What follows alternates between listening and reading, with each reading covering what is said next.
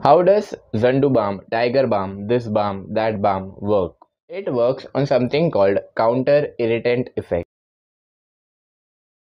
Check that. If I've injured this part of my forearm, there are some changes happening in the cells which are sensed by the free nerve ending of the particular region, which send signals to my brain via different pathways to get to know, okay, here something is wrong, here I am getting the pain.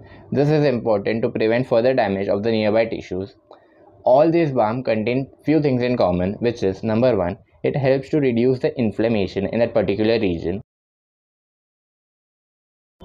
Number two, it has cutaneous vasodilation, which is it increases the blood flow to this particular region, and it also has a cooling effect, which numbs the free nerve ending, so the signal from here to my brain is blocked.